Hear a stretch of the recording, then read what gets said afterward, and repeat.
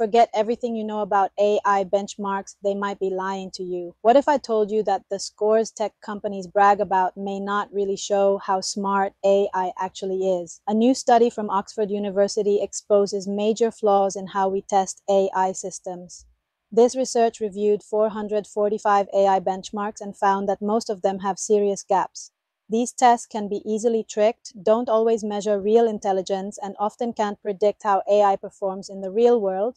For instance, some math tests used only check if AI handles small numbers, but AIs fail with bigger, trickier numbers, showing they may just memorize answers rather than truly understand concepts.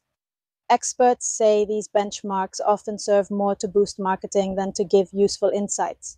Human reviewers can be biased, and companies sometimes tune AI to score high on tests rather than be genuinely good at tasks.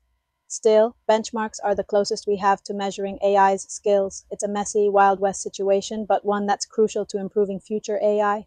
Hit follow to stay ahead in AI.